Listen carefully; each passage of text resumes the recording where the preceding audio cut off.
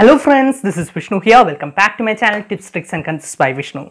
So in this video, we'll continue with our P block elements of class 12, that is regarding group 18 elements. Okay, that is regarding our noble gases. Okay, so till our group 15 elements, I have discussed all the points in NCERT, and group 16 and 17, and this group 18 also, the major and of the major points. Okay, the important of the important points are being included. Okay, so a quick review of what and all to be noted, okay, and the tricks to remember those things. Okay, so let's go to the video without wasting any more time.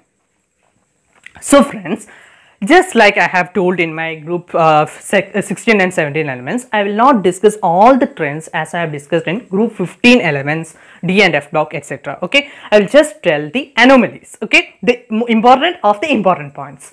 Okay, so here the anomaly is seen in the case of electron gain enthalpy, and here electron gain enthalpy is the highest for our neon and least for our helium. And how it decreases, the order you have to note, that is neon greater than krypton equal to argon greater than xenon greater than radon greater than helium. Okay, and another important physical property that you have to note here is helium is having the lowest boiling point. Okay, that's all. Now next one is regarding the reactivity of our xenon. Okay, and you know that reactivity of xenon was first the noble gases as a whole was first discovered by our Neil Bartlett. Okay, and he taught that our O2 plus PTF6 minus is just similar to our Xc plus PTF6 minus. Okay, that's all. And the other thing is regarding the preparation of various xenon fluorides, XCF2, XCF4 and XCF6, which is very important. Please note what are the reaction conditions. Here you must know that as the fluorine atoms are increasing in the product, so in the reaction side also the concentration of fluorine is increasing. So first case we have 1:1 ratio, second 1:5, third 1:20 ratio. Okay, and in the reaction conditions, you can see that the temperature is increasing, okay, as we go downwards. Okay, except in the last case where there is a small exception, but the pressure has tremendously increased on the other side. Okay, where temperature കുറയാനുണ്ടായത്, പക്ഷേ എന്നാൽ കൂടിയും pressure ക്രമാതീതമായിട്ട് കൂടുകയാണ് ഉണ്ടായത്. Okay, അപ്പോൾ 673 Kelvin, 873 Kelvin, പക്ഷേ ഇവിടെ 573 Kelvin. പക്ഷേ pressure നോക്കുകയാണെങ്കിൽ 1 bar pressure in the first case to prepare XCF2, 7 bar for XCF4 and XCF6 ഉണ്ടാക്കാനായിട്ട് 60 to 70 bar pressure tremendously increased. Now let's go to the next case, that is the structures of these various fluorides. Okay, അപ്പോൾ ഇതെല്ലാം വളരെ important ആണ്. Like XCF2 is having a linear structure. Okay, അതിന് നമ്മളുടെ 3 lone pair of electrons in the equatorial plane and the other in the bonds in the axial plane. Okay, അതെല്ലാം വളരെ important ആണ്. Like XCF4 and XCF6 also. Okay, and അതൊക്കെ അവിടെ ഇരിക്കട്ടെ. ഇനി അടുത്ത നമ്മളുടെ റിയാക്ടിവിറ്റി, അപ്പോൾ അതൊക്കെ നിങ്ങൾ ടെക്സ്റ്റ് ബുക്ക് നോക്കി പഠിക്കാം. Now next one important regarding the reactivity, that is XCF2 reacts with PF5. It is very important reaction.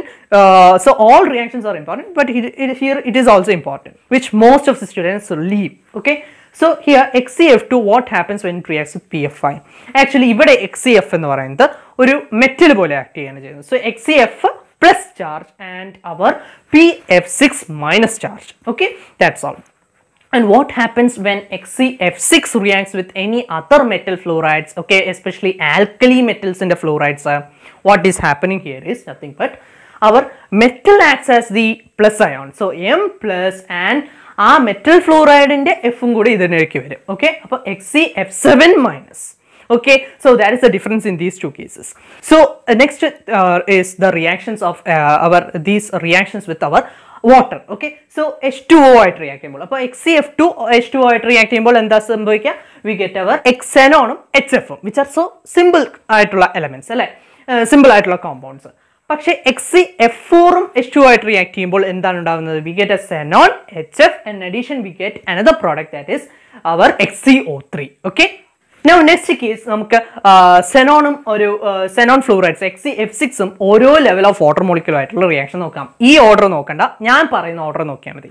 So ആദ്യം കുറച്ച് H2O മാത്രം ഉള്ളപ്പോൾ എന്താണ് ഉണ്ടാവുന്നത്? We get our XCOF4. Okay, fluorine atoms are more, oxygen atoms less. But as we add more water, ഈ fluorine atoms കുറഞ്ഞുകൊണ്ടിരിക്കും, oxygen atoms get increased. Okay, so we get XeO2F2 when 2 molecules of water are present, and when 3 molecules of water are present we get our XeO3. Okay, so that's all. So ഇത്രയും reactions ആണ് വളരെ important ആയിട്ടുള്ളത്, and you have to note the uses also. These are the very important points which should not be left out from our P block. Okay, and so I hope this video was very much useful for you, and if you have any doubts please feel free to ask me, and at the same time please share this channel with your friends, okay, and also to your juniors. Okay.